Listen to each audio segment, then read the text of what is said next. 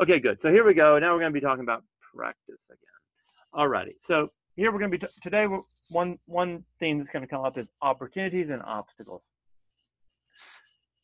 So, and a lot of this is going to hinge on the technique of turn towards or turn away. So,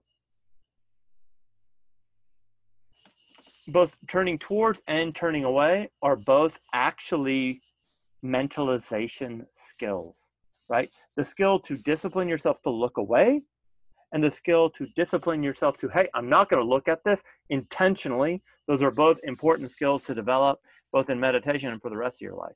So let's talk a little bit about examples of turn towards and turn away. So turn towards would be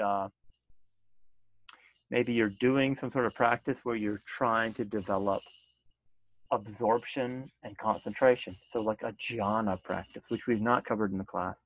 So there you would want to turn towards and kind of get absorbed into pleasant experiences like bliss, rapture, happiness, even the sensation of equanimity.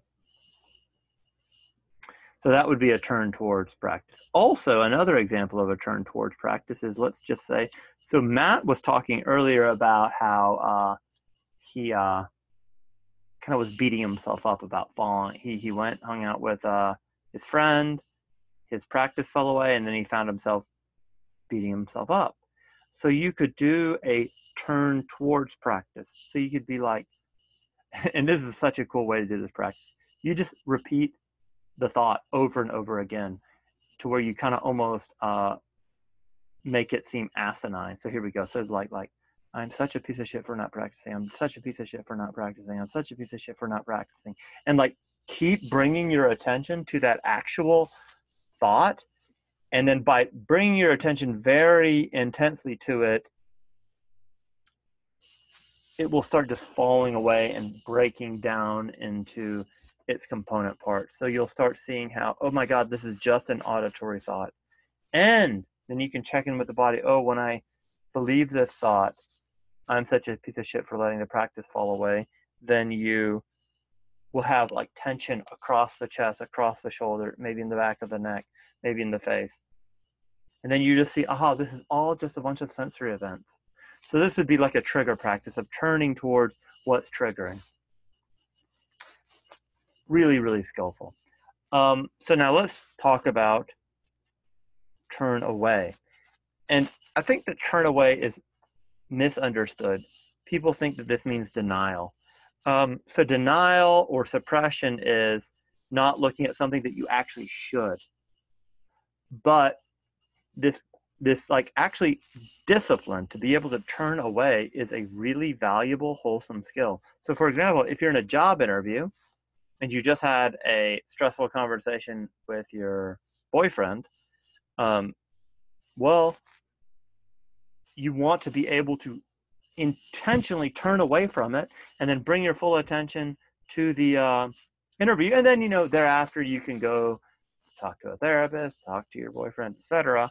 And so that would be an example of turn away. So I would like this coming week for you all to play with the turn away and the turn towards aspects of practice and really understand that you're building up very important mentalization skills when you're doing that.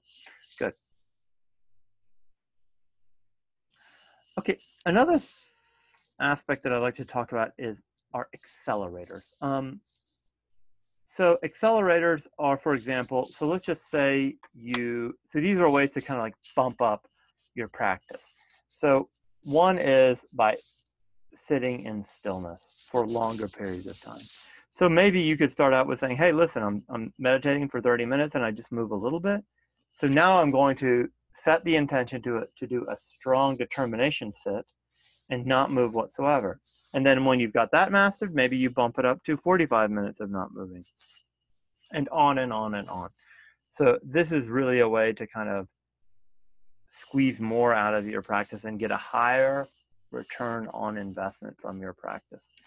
And again, this is analogous to simply lifting heavier weights in the gym, right? Okay, good. Okay, so other accelerators are actually trigger practice, which we've already partially covered. So you learn to bring the practice to something you find triggering. So maybe you watch the news and you watch your least favorite politician, and then you sit there and watch him, or watch her, and then you watch the triggering arising. You watch the aversive, kind of perseverating, angry thoughts arising, but you just see them, you kind of apostanize them, you don't indulge them, etc.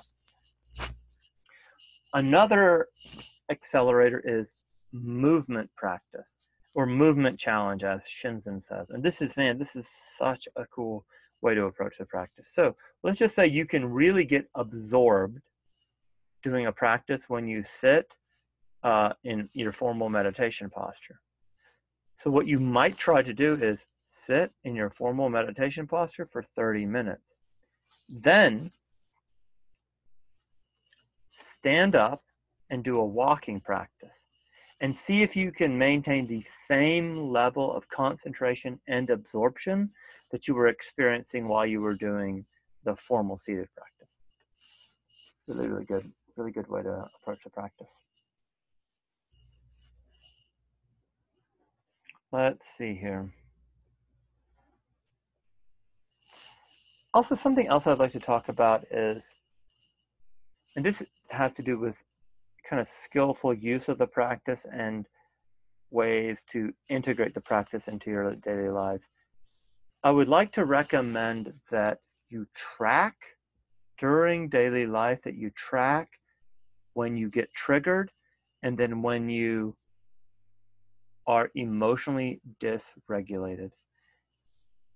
And you can do that by, well, just simply noting the feeling states that are arising. So you could just use see, hear, feel to note that. And then pay attention to the unskillful ways that you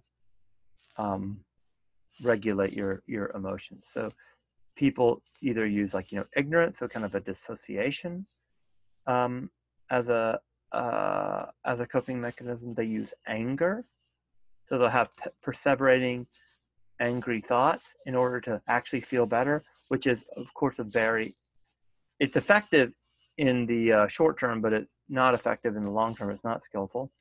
Another thing that they do is, and I've done a lot of this, is they have kind of greedy fantasies. So they don't feel good, so then they think about some sort of thing that they want, and they'll kind of perseverate on this greedy fantasy, which helps actually regulate the emotion.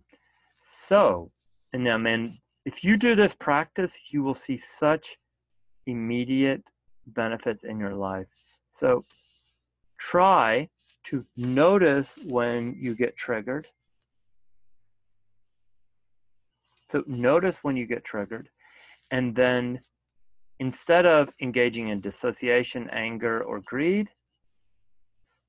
try to either do vipassana, so do the see, hear, feel practice, or you can even substitute in metta, or maybe even something like feel rest.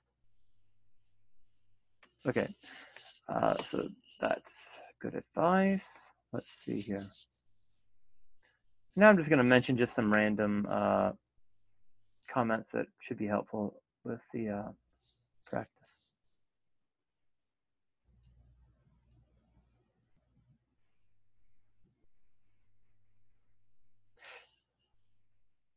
This is just kind of a non sequitur comment, but I just want to mention this about pleasure, especially in Theravadan Buddhism and in some other kind of religious, maybe let's say more religiously oriented contemplative schools of thought.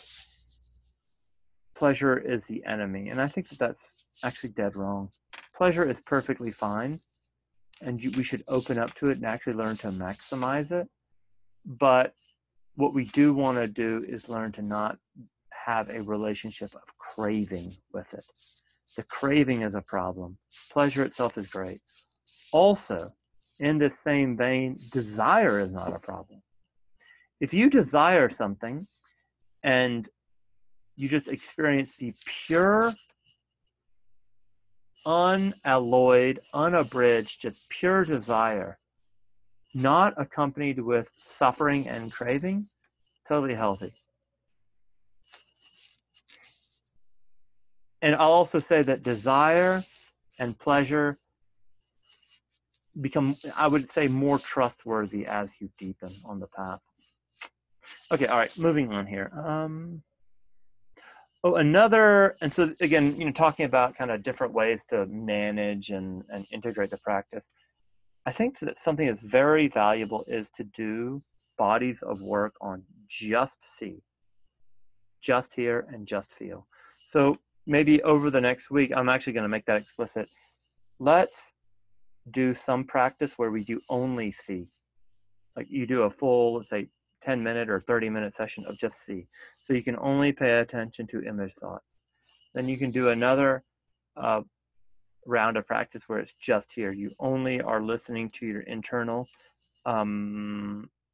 auditory experience or external auditory experience. And then there's just feel, where you just notice the emotional body or the somatic body. Okay, all right, great. So let's wrap that up.